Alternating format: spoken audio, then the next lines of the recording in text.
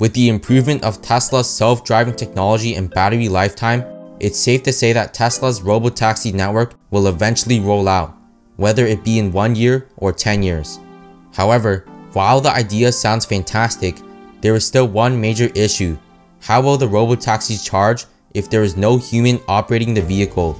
In this video, I'm going to discuss why I believe Tesla will soon ramp up a supercharging network that will be self-charging. Before I begin, please hit the like button and subscribe if you haven't already. It really helps out with the channel. With that being said, let's get right into it.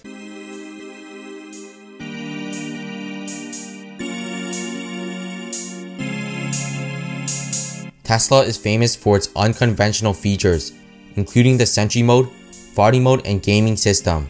A self-charging supercharger may seem like an absurd idea for an automaker like Ford or GM, but for Tesla, it's something they've been planning to do for quite a while. Take a look at a video Tesla released 4 years ago, where the automaker developed a prototype of a self-charging supercharger.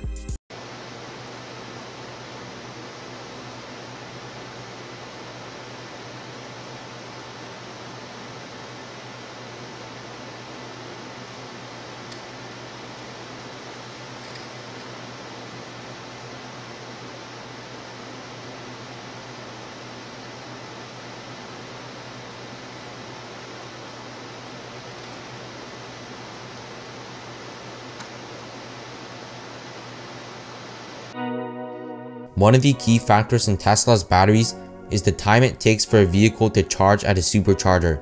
The ultimate goal for Tesla is to allow supercharging networks to be as quick or even quicker than a gas station.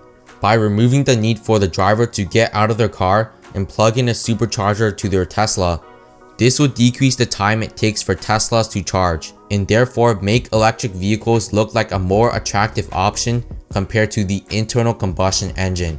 Elon Musk has previously made it very clear that he would like to make the charging time of Teslas faster than gasoline vehicles.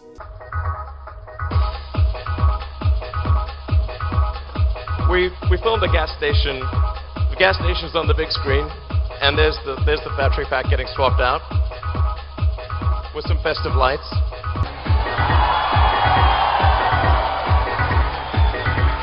Another reason why I believe self-charging superchargers are coming soon is because of the health issue that YouTube continues to censor. In the age of the current pandemic, cleanliness is very important to the majority of the population. This also applies to superchargers, as once the economy reopens and people begin to travel, it only makes sense to not have people transmit the virus when charging their vehicles. To top it off, Tesla's supercharger hasn't been updated since March of 2019, so it's safe to say that Tesla will soon unveil its V4 supercharger.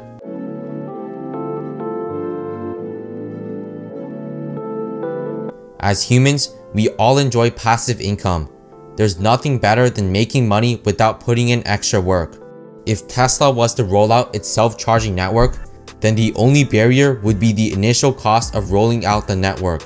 Once this network is fully set up, the expenses of these networks would only come down to the cost of electricity and repairs. As of now, the only question is whether Tesla will be willing to spend the extra money on self-charging vehicles. Eventually, since Tesla would like to roll out its robotaxi network, the company must release a self-charging supercharger. The only question is when Tesla will begin to ramp up the self-charging charger. The technology for self-charging vehicles is already here, as even a Dutch startup was able to create a self-charging charger.